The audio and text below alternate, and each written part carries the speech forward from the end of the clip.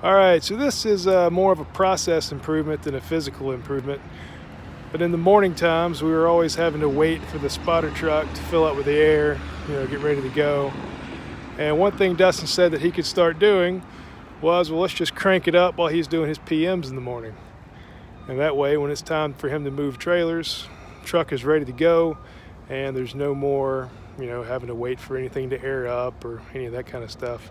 Saves a few minutes every day. And nice job by Dustin being proactive and moving things along a little better.